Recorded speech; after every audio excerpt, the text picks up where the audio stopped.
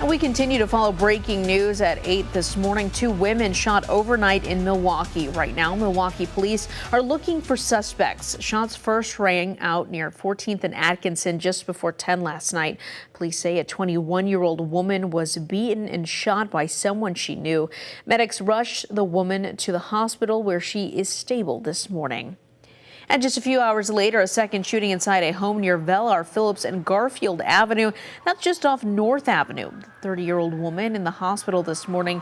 Doctors expect her to survive. If you have any information on either shooting, call MPD.